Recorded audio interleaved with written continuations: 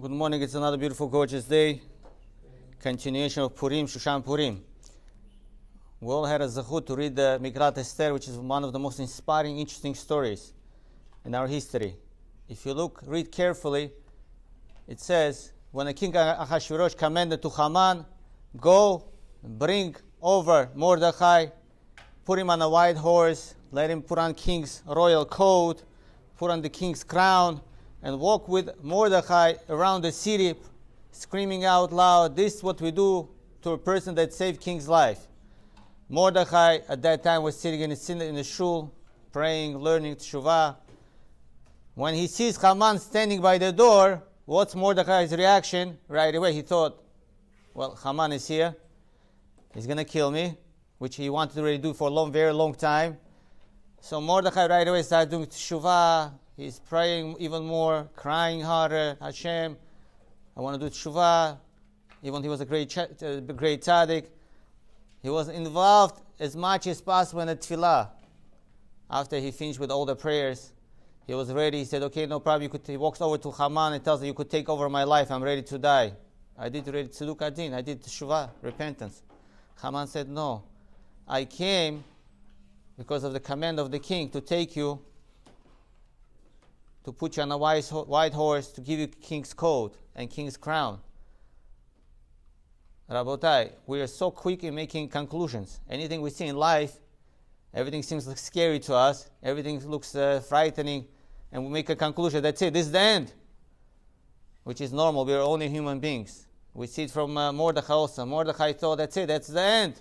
He made a very conclusion. Reality was just the beginning of the prosperity of the Jewish nation. This was an uprise, uplifting.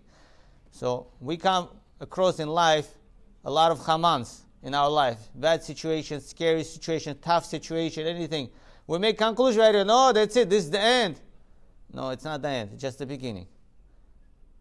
When a baby is sitting in the mother's stomach for 9 months and the time comes to come out, to be born, the child feels also the same way. We all felt like that. We felt it's the end. Being in the mother's stomach for 9 months and all of a sudden we feel the tornado. We have to leave that comfort zone. We're coming to some kind of different place. Right away, child starts crying. The second the child is born, starts crying. What are you doing with me? He feels that at the end, this is the end. It's not the end. It's just the beginning of new life.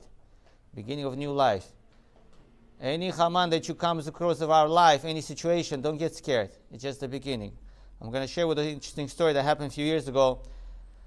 There was a story of a person started coming over to shul to start saying Kaddish for his mother. And little by little, through the years, he started becoming religious and observant. After a year was over of Kaddish, he still continued and, wants to become more religious. So every Shabbat, instead of going with his family to picnic or driving around somewhere for barbecuing or upstate New York, he decided they're going to do it on Sunday. Shabbat, him and his family is going to come to shul. So every Shabbat, they started coming to shul with his kids, with his wife, little by little. In the beginning, they used to come for 20 minutes. Then eventually for an hour, then they used to come for the whole prayer of Shabbat in the morning for 3 hours. Every Sunday, they started traveling to picnic. One Sunday, as they're traveling, going to picnic, instead of going on Shabbat, they get to a bad car accident. The man had 3 daughters and 1 son. The last child was a son, which he used to always, worry about. He make sure that he's okay, he's fine, because he's the continuation of the mishpacha, of the family. The child was sitting in the back seat, the son. He hit his head really badly against the door, against the window in the car.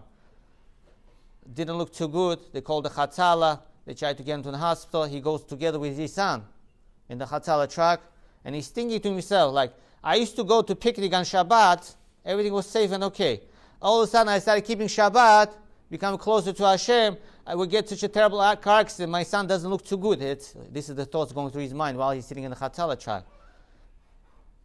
He's already making conclusions. It's really, how bad can it be? And it didn't look too good. Even the Hatzalah guys were really worried about it. The child didn't look too good. As they got to the hospital, they started doing x-rays. They saw an x-ray. The child, the boy, had the beginning of the tumor in his brain.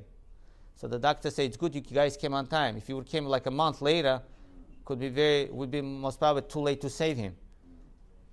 Rabotai, it seemed like a very scary, tough situation, but the reality was the blessing from Hashem. Because if they will really come later, it will be too late. Don't rush to make conclusions. Every little thing we see in life, we have to make conclusions. No, it's bad. No, it's frightening. No, it's scary. No, it's anxiety. It's not. Hashem is bringing you to the next level. Hashem is bringing you to the next light. Hashem is taking you out of the comfort zone. Hashem is helping you to reach the best potential in your life. That's what it is. Don't make conclusion. We see when Yosef HaTzadik was a good man, tzaddik, he didn't want to do anything with Potiphar's wife. At the end, what happened? He's trying to save himself from the sin. He ended up being in jail. If he would end up having sin with a Potiphar's wife, nothing would happen. But he never even thought in his mind, like, I should have done the sin with a Potiphar's wife, and I'll be free, alive, on freedom, instead of being in jail. It looked scary, but he understood this is the beginning of some kind of different blessing. A new life is coming, a new light. And what was the conclusion? The result after being in jail, he gets out of the jail. Years later, he becomes Pharaoh's right-hand man and saved millions and millions of people from the hunger. He was able to reunite back with his family too and bring them to Egypt too. Rabotai, don't make conclusions. No matter what happens in life, we rush to make conclusions. Oh, I don't like the person looked at me. Maybe he knows something. Oh, I don't like what this happened. Maybe they know about, maybe they heard something. No, don't make conclusions.